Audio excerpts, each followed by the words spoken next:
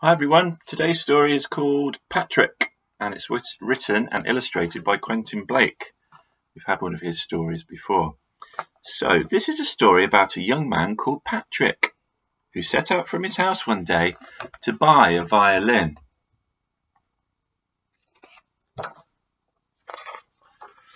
In the town, the street was full of stalls.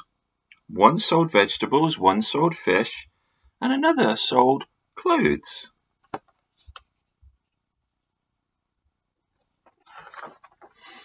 These stalls were very interesting, but Patrick did not stop until he came to the one kept by Mr. Onions. On his stall, he had a broken jug, an old lamp, a mousetrap, and all sorts of things that people did not want anymore. "Have you a violin?" asked Patrick. "Oh, you're in luck," said Mr. Onions. "I have just one." Patrick bought the violin with his only piece of silver.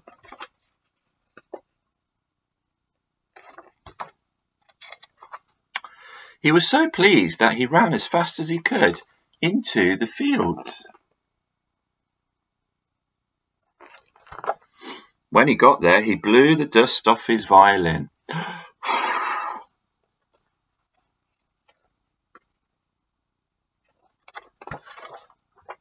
Then he sat down by a pond and began to play a tune. As he played, the most extraordinary thing happened. One by one, the fish in the pond began to jump out and fly in the air.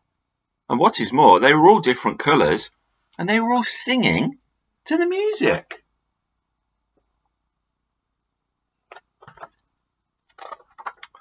Just then, a girl and a boy came along the road. Their names were Kath and Mick. "Did you do that?" asked Mick, pointing to the fish in the air. And Patrick said, "Yes, I did."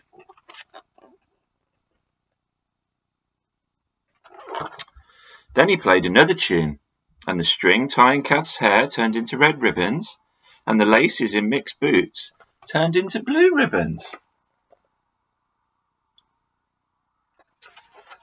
Thinking that's a pretty special violin. And so the three went down the road together. Soon they came to an orchard of apple trees. Patrick played his violin, and the leaves on the trees changed to all kinds of bright colours.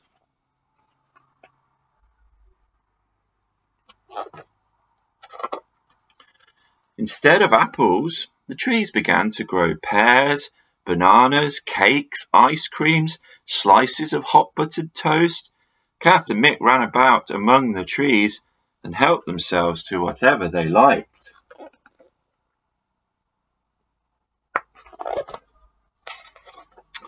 As they were eating, a flock of pigeons flew down, and Patrick played his violin again. The birds began to sprout bright new feathers until they were the most beautiful birds you had ever seen. Kath and Mick fed them on crumbs of chocolate cake. Those beautiful birds. After Patrick and the children had gone a little farther, they met some cows. They were white with black spots. But when Patrick played his violin, the cows became covered with coloured stars and started to dance to the music.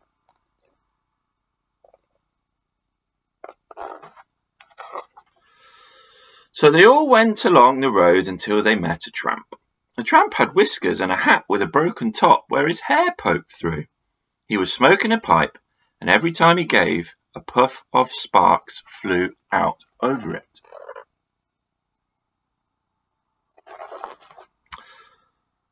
"That's a lovely tune you're playing," said the tramp. "There's nothing I like better than a tune on a violin." So Patrick played even harder, and the sparks from the pipe of the whiskery tramp got bigger and bigger until they were showers of fireworks.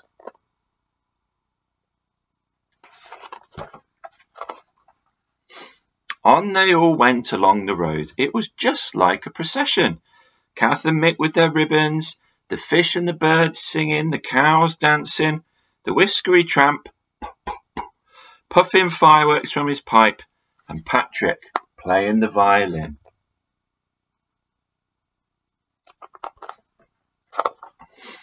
Before long they met a tinker and his wife with a horse and cart.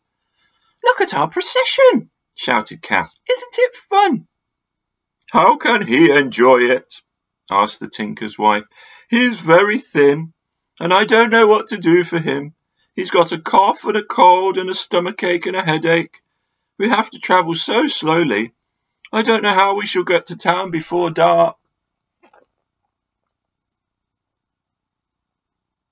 That man does not look very well. "Let me play my violin and see what happens," said Patrick. So he played a tune, and you can see what happened. The tinker started to get fatter.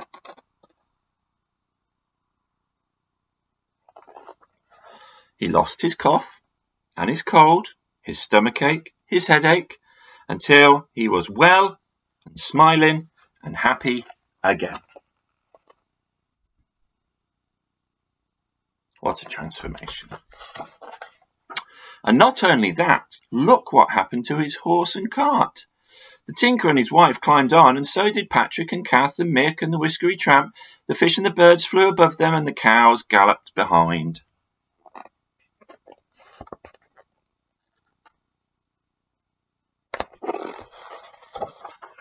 And they all got back to town before it got dark.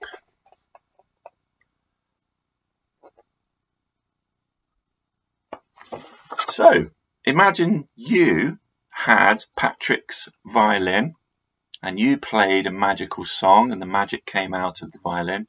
What would change around you? Would it be trees, bushes, your garden, your toys?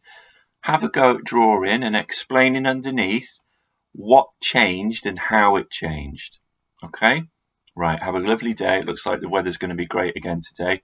And I'll see you tomorrow for another story. Bye, everyone.